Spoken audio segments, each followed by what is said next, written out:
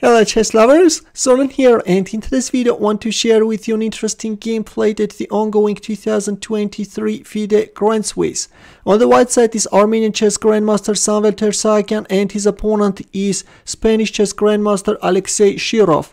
This game is from round 7 and Ter-Sahakyan kicked up with d4. Shirov's answer was d5, c4, c6. Slav defense is on the board and we have the so-called Schallopp defense. As you know, Slav defense is an opening requiring a huge theoretical knowledge, and these are lines which even top grandmasters are choosing. These positions had been seen many times in games of Magnus Carlsen, Wesley Zhou, MVL. Here white has two main options, Queen c2 or Queen b3. For example, in 2020, Carlsen chose Queen b3 move against MVL, but in this game we have Queen c2 continuation, Knight bd7, white castles queenside, d takes c4, bishop takes c4, a6. Well, black could go for b5 straight away. For example, in 2020, in a game played between Wesley Zhou and MVL, MVL chose b5. In the game we have a6, e4, and after b5 we have a staggering bishop takes e6 move by Ter-Sahakyan. Here we go, guys, show must go on. After f takes e6 we have e5. Definitely Shirov was very dissatisfied seeing this bishop e6 move, and the consequences were definitely unpleasant for him. But what was he thinking when he played b5 move? How could he miss bishop e6? Moreover, these are heavily analyzed theoretical lines, and I doubt that Shirov didn't know about this. All in all, he was so upset after Queen g6 landed that, yeah, you can see now his reaction on your screen. This photo is brought to us by Chess Base India. A nice photo. Okay, King f8 is Shirov's answer, the only move, and there goes h4. Once I finish the game, we'll turn on Stockfish and we will see how accurate is black's defense. We will see why not, for example, rook h4. But meanwhile, black is bringing his knight to c4 square, bishop c1. Of course, at the moment white is not interested in trading off the pieces, and white is keeping this bishop alive. Later you will see how important is having that bishop. Meanwhile, the pawn on e6 also drops, and after queen f7, Ter-Sahakyan accepted the offer of exchange of queens, and so we have three pawns against a knight, right? 3 pawns against a knight. Takes, g4, rook g8, f4, and now how is black going to stop these 3 passed pawns? Rook h8, f5, rook g8, f6, bishop d8. So far so good, but bishop d8 is a serious mistake. We will come back to this once we finish the game. g5 by Ter-Sahakyan, and now there is no way to stop this avalanche.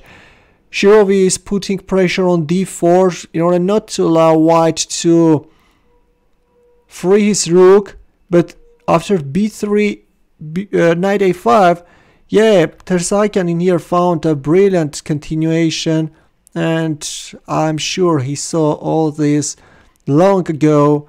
And there lands e6 move. Let's see how is Ter-Sahakyan realizing the advantage with Angie's precision. You know, with Angie's precision, rook a7 check, king g6, f7, rook c8, and now white has to be careful. If you hurry with rook e8, then black has rook c1 move, and then king takes f7. And in this case, realizing the advantage is going to be extremely difficult. Probably black can even survive. That's why Ter-Sahakyan just made bishop f4, and now there is no way to stop rook e8 and or f8 queen if you move away your rook from the 8th rank, and enough is enough. Shirov resigned.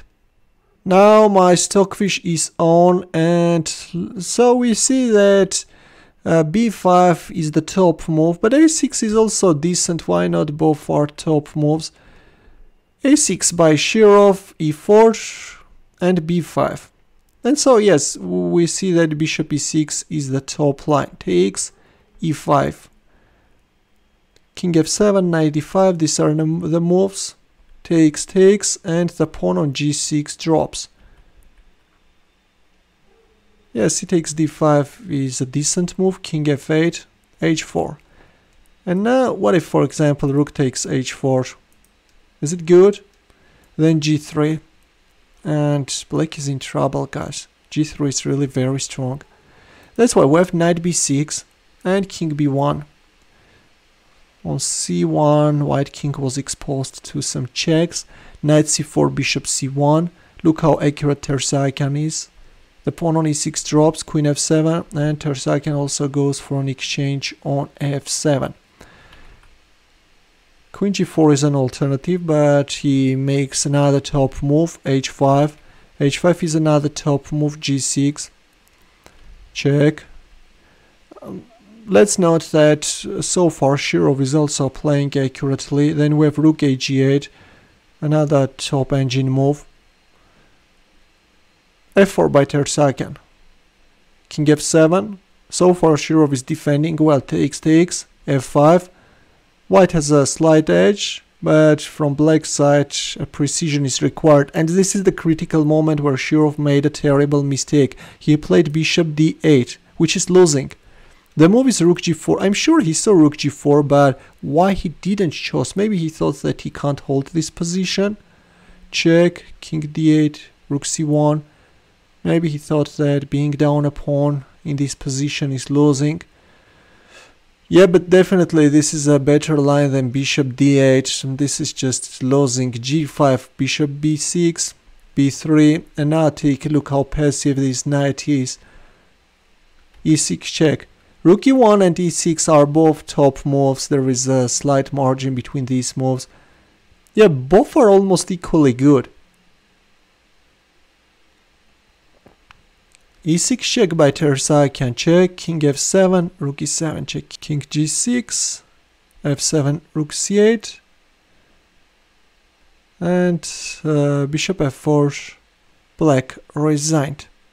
Good game by Ter-Sahakyan, and these are the final standings after round 7. In the end, a chess problem for you. The task is to mate in 2. We'll wait for your answer in the comment section. Thanks for watching. We'll see you in my next video. Take care.